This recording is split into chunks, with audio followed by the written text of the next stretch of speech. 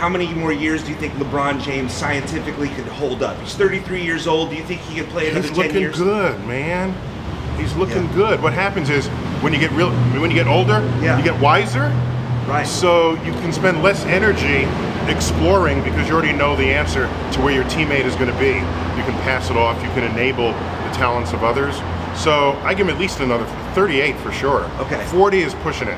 40's pushing it. Because Jordan played until about 38, but he wasn't winning championships at 38. Yeah, no, you can be wise. Yeah. A wise. Would you like to work player. with him, LeBron? He's working on Space Jam. Would you like to work with him? I don't know. I don't.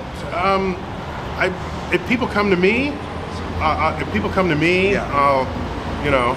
I'll consider it, but I don't chase it. I don't seek any of this out. You'd be an awesome consultant on Space Jam. He's working on Space Jam. Wouldn't you? You'd be an awesome consultant. Any one of my, perhaps, but any one of my colleagues as well. Yeah. We're all experts on astrophysics. Well, your colleagues you just know me better. That's all.